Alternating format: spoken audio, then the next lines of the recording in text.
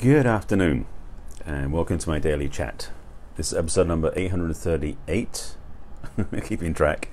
And the topic today is about masculine man and macho man. They're very different. I want to explain why and why you need to know. I should say why I encourage you to know for your own benefit, whether you're a man or a woman, because it will benefit both of you. Before I jump into all of that, let me introduce myself. And if you haven't seen me before, I'll explain why I do these, and then you'll have a clue. My name is Barry Selby, in case you hadn't seen that already around the broadcast. I'm an inspirational speaker, love and relationships expert, and best-selling author of the book 50 Ways to Love Your Lover, a book for singles and couples, men and women. I'm a big fan of the book because I wrote it, and so I'm going to promote that a little bit and put that in the back end of the broadcast. I'm also a passionate champion for the divine feminine, which informs my work with women and inspires why I do what I do, which is these talks every day now I've done for almost 3 years, called Messages from the Masculine Inspiring Your Feminine Heart. So actually December 2016, so getting on for 3 years now. These talks started coming out of the need, the requirement, the urge to speak up and speak out in service to women and inspiring women to be more feminine and in leadership and a lot of things like that. And my early talks were more, I won't say they were rants, but they certainly were missives. They were strong, like, do this, do this, do this sort of thing. They weren't misguided, but they weren't necessarily the cleanest. So as the talks have gone on, they've gotten more civilized, and I've been more prepared. Hence, now I have an environment I shoot in every day because it's easy to do that than just catching a video wherever I am on the road. But also, the topics have gotten deeper as I've gone through. So today I want to talk about the masculine versus macho man, because there's some big differences that you may not be aware of. And what started this, actually, was a conversation I had with a friend of mine 2 days ago, I think it was. And he was talking about something about masculine men, and I said, well, the thing is, it was about the challenge. Or it was a meme he posted about how men face challenge. And what I became aware of is there's a distinct difference between masculine men and macho men about challenge. And I'm using this in a certain way, and this is one sliver of what else is out there. So masculine men challenge other men, and this is the thing about challenge. Masculine men challenge other men to become better men. Macho men challenge other men to make themselves feel better. I'm going to sit with that for a second. So again, masculine men challenge other men to become better men. Macho men challenge other men so they can feel better. That's kind of how I said it, and that's roughly what I mean. Because the thing about it that's the biggest distinction between the masculine versus macho man is a macho man is driven by ego and selfish motives, simply put. Controlling, I want to win, my way the highway, I'm taking the world on. And in some ways it's been depicted in the romantic context as the bad boy. Not a good idea, ultimately. It sounds good at the beginning, but the truth is what you can do as a woman is you're going to be left behind by the man like that, because he's always about taking what he wants, and he's off again. The masculine man oftentimes has been portrayed as the nice guy because his focus is service, support, and expression into the world to contribute. And I talked about this yesterday about purpose, being about purpose-driven, and that was another epiphany on my part. It was something that came through me, talking about how, just to recap briefly what I said yesterday, speaking about purpose, is that, if I remember how I said it, got to remember now. I was saying something on the lines of, your purpose is, I said something on the lines of, your purpose is not something you do, your purpose is your way of life. Like how you live your life is your purpose. And I went in depth about that and did a whole, quite an amazing download that came through in that talk, so I hope that was helpful. So if you didn't see it, I'll go back and watch that broadcast. So in this context about masculine versus macho man, which to me is an extension, because a purpose-driven man that is driven to deliver something to the world that's positive is a masculine man. A macho man's purpose is very self-invested. That's what I said about selfishness, ego, my way the highway type energetic. In the context of extremely old TV shows, it was what was the name of the show? It was a Normal Near show, actually, back in the day. So I was thinking about two different shows now. There was a show in England which was a copy of that. So All in the Family was over here with it'll come back to me. Edith was the wife. Husband was Al? No. Anyway, I was trying to give you illustrations of the macho man, because the macho man back in was really the man who was the leader, was the head of the house, was the breadwinner, taking care of things, getting things done, coming home, and had a very small-centric life in a way, because it was always based upon proving himself to be the best around. Like by having the nicest house, the nicest car, the most behaved kids. That sort of model was the thing of the 50s. And so that was what drove most men. Most men at that time, I believe, and I'm not sure if it's true or not, but my feeling is most men were not driven by a calling or a purpose or a mission that put them into a place of doing something bigger. Because, to be honest, many men who are married have bought into a more... Well, careful I say this. This is... I was going to go... I saw something coming. I was like, that may not be a good choice. Let me back up a second. Put in reverse back up. Okay. Let me try that one again. Because that was going to go down a path. A lot of men have sold themselves out to be secure in a safety of a job and a family that may or may not be their highest calling. That's true. Yes, that's true. I'm checking that out. There are also men who have chosen relationships that stretch them beyond their comfort zones into a place where they're much greater men than they used to be, because they decided to commit to a relationship that would take them to the next level of their expression. That's a rarity nowadays. That was a rarity. It's more common nowadays, thankfully. And frankly, any relationship of value... No, I'm going to be careful to say that one. I'm watching myself bumping into some things I may not want to cover in this broadcast, because they could get really messy. So let me see if I want to arrange that one. So first of all, what I said was true. So a masculine man will choose a relationship that will stretch him to be more than he was. Because again, a masculine man... Well, actually, let me throw it back to the challenge again. A masculine man will challenge other men to be better men. He'll only do that because he's going to do the same thing to himself. A masculine man will challenge himself to be a better man. In order to... Let me qualify this, because I'm watching the masculine macho competing in my head here. The masculine man will challenge himself to be a better man in order to express his love, his compassion, his gifts in the world in greater ways. A macho man will challenge himself to be a better man only so he can get more stuff. Again, ego-driven, pulling, taking, controlling others around him. So again, macho, masculine, very different. Masculine is not about control. Masculine is about freedom. Macho's about control, not about freedom. So opposites there. The challenge in this modern arena is there are many men out there who pretend to be, and this is one thing I've been seen quite a lot, is they act so they appear to be what you would think would be a masculine man. But when you start getting to watch their behaviors and you take time to observe, you'll see certain nuances, behaviors that are so selfish, you realize clearly that they're not being masculine at all. The simplest way to describe it, one of my teachers put it this way, and I love the way he described it, was a macho man is really limited in perspective. It's a codependent model, because a macho man needs other people to make them feel good. A masculine man is in much more into independence and interdependence because he doesn't need anybody else.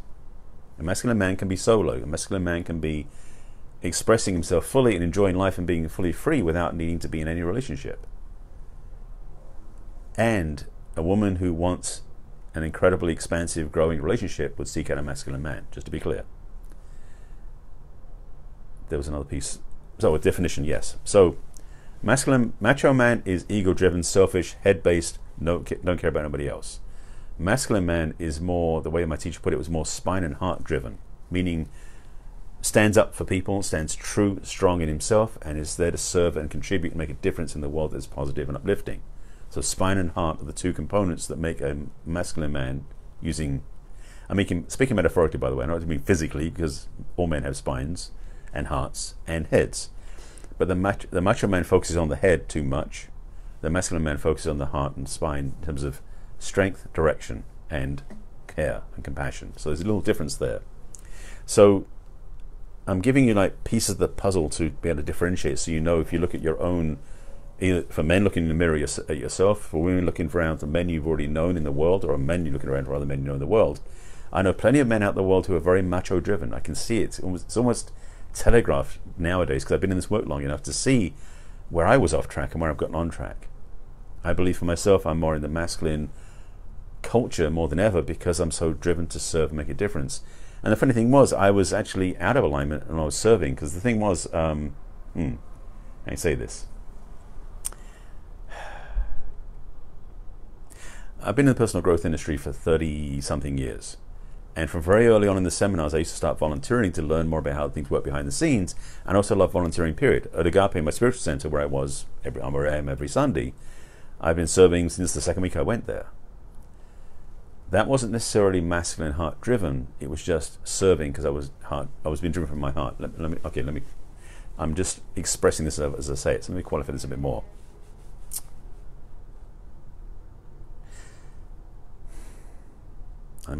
So masculine, macho, there may be a third piece here. Okay, so using the metaphors of head, heart, and spine. Macho man, still stuck in his head, just to be clear. Masculine man is spine-driven, direction, purpose, focus, service. Heart can be involved as well. There's also, I'll put it this way, the feminine man, because I was that myself when I was in past relationships. Heart-driven, but no direction, no focus, and no power in my strength of being. I was actually very subservient to the women I was going out with. Yes, I was. That's the reason why I've done this work and been on this path and teach this enough now, because I've been on both sides of the fence, so to speak. Yes. So, in this conversation, the development of the masculine man can come from either the egotistical man shedding his ego-driven ways to come into a place that's more driven to serve, and also from a feminine man to step into his masculine, which I did, although I wasn't really feminine, I just wasn't aligned with my masculine. And then the man in his masculine heart is a man who really cares greater than himself. A masculine man would sacrifice himself for the greater good. A macho man would sacrifice himself for the egotistical martyr badge. Does that make sense? So both types could sacrifice themselves for us other people, but a masculine man would sacrifice himself because he knows that would be the best thing to do to serve the greater good. Excuse me, the macho man might sacrifice himself so the world would look at him as being a hero. Again, attachment to ego. As effed up as that sounds, because it is kind of messed up, there is a difference between the masculine and the macho. So I wanted to try to give you some key points to watch out for, because ladies, if you're looking to date and be in a relationship with a really conscious, healthy man, you want to find a masculine-hearted, purpose-driven, caring, compassionate, serving man, rather than a ego-driven, showing off, like, look what I got, look at my gold watch and my nice car and my nice house, which might draw you in initially. But the thing is, you're only going to be there so he can look good. And that's the way it tends to work with the egotistical men. And I know, as I said, plenty of men who are on both sides of that fence, so to speak, even at my spiritual communities, even the seminars I take. And what I'm aware of is that we haven't yet shed all of that ego-driven style. This is the big stuff that's coming. I've been talking this for a while now. There's a change coming. It's not Nosferatu, but I'm talking about how there's definitely some changes coming, which is basically our culture is about to shift. Well, it's shifting now, but it hasn't caught up speed yet. With the Me Too expression and the Time's Up movements, and a lot more besides that, there's a shift coming where the way men have run the world, which has been macho-driven, is ending. Ending, period. I'm watching the egos driving the United States, United Kingdom, in Russia, in Hungary, Turkey, so many countries where the macho is driving the country, and the country is being split up because of it. Every country where the macho is in leadership is called division, because the macho has to be seen to be the person who's in charge. And if you are serving the greater good, you become more anonymous to a degree. A masculine man running the country would be ideal, but that's not here yet. So this I'm going to, yeah, okay. It's just like it shows up, I'm going to talk about it. So this coming election, 2020 in America, and Brexit in the United Kingdom, so I'm invested in both, isn't the final result, for sure. What's happening in both places, there's so much ego attachment to winning that it's not a healthy outcome for either country. So where we're going, and it's going to be maybe 10, 20 years before it happens, unfortunately. Sooner, I hope. I mean, hopefully my message is reaching more people and more people are joining in. is we're changing something because there's a cultural shift required for the future of our planet, for the future of for all the planet, because one is women are required, please, ladies, to step into leadership more and more. Now, some men are making room, some men are not. So you may have to take charge with or without permission. So part of that shift is, ladies, find men who are in their masculine to team up with. Find men in their masculine who will work with you. Find men in their masculine who will support you. Men who are in the machoism, the men who are macho, machoistic. No, what's the word? Machismo, who think they run the show. They're the ones you want to avoid. Pure and simple. In relationship, in romance, in work, in making a difference on the planet, all that stuff. I didn't plan on ending up in this position, but I guess I'm going to be talking about this for a moment.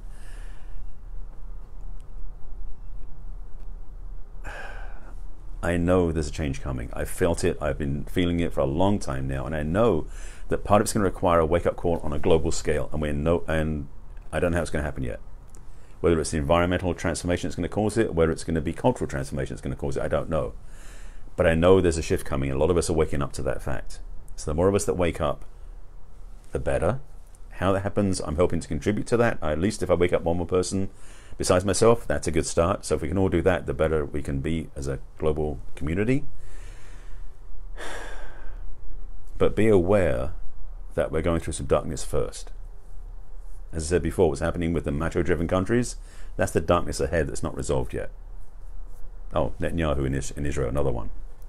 Yeah, there's a lot of machismo running countries, and it's not running them in healthy ways. We have some shifts that need to happen. We have some cultural changes that need to come forward. I'll be careful what I say. I know it's going to change. I don't know exactly how it's going to change. I just have a feeling and a pull and a desire to help shift that culture. So I'm going to help move the needle over into compassion, into caring, into shifting towards a conscious, awakened community with men and women side by side in equal space. That's my ultimate work, calling, direction. These Facebook Lives contribute to that, I hope. All right, so I'm going to leave this with some questions because I don't have the answers. I don't have all your answers, sorry. But I do invite you to consider for yourself, how do you want to be in the world yourself? Whether you're a woman or a man, if you're a man, how do you want to stand up in the world? How do you want to express? How do you want to serve? How do you contribute? If you're a woman, how do you want to do that as well? And what sort of and what men do you know that you want to bring into the conversation? Because this is a big conversation that I'm just like peeling back just the top layer of. So I'm not going to give any answers beyond this because I don't have any answers beyond this, to be transparent. But I know this is something I need to talk about, and I didn't plan on going here because this was spirit going. So that's what's out.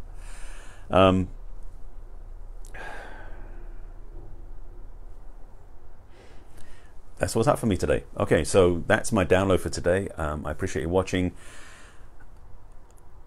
I'm not sure. No, that's it. It's like my mind just went click. That's enough. All right. So in case you didn't see my broadcast before, they usually have a certain delivery on the end of them, and they also have lots of links and invitations at the back end. I don't have any for today because this topic didn't go there. So if you want to find out what I offer normally, go back and watch yesterday's broadcast. That actually was a good one about purpose and vocation, direction stuff. It was a good distillation of some teaching I didn't realize I had. So watch yesterday's broadcast for all the links. I'm not putting any today, so there. But in case you haven't seen my broadcast before, as I said, they're usually more succinct and more together than this one is. This one was kind of, for me, meandering, but that may be my experience. Maybe you got a lot of value from it. I hope you did. I do this every day, or I do these talks every day at 5 p.m. Pacific time on my personal page on Facebook right here, which is facebook.com/Barry Selby. You can watch the replays on my business page on Facebook as well as on my YouTube channel. And on Facebook, my business page is barryselby.author. Please like my page and you can watch them all there. Alternatively, you can go onto my YouTube channel, which is also Barry Selby. All my social media is Barry Selby. And on there is a playlist. Please subscribe to my YouTube channel, by the way. On there is a playlist called Messages from the Masculine, where all these live. It's easy to find them there, by the way. But you'll get more comments and interaction on the replays on Facebook if you want to see people's comments. That, I think, is that. I don't have any links today. All right, I'm going to leave it alone. I appreciate you watching. I thank you for being with me as always. And again, I do invite your responses, thoughts, questions, ideas that spring off this topic. And I thank you for watching. I will see you again tomorrow. We'll see what comes up for that. I thank you for being with me as always. And please take care of yourself. I'll see you again tomorrow. Bye.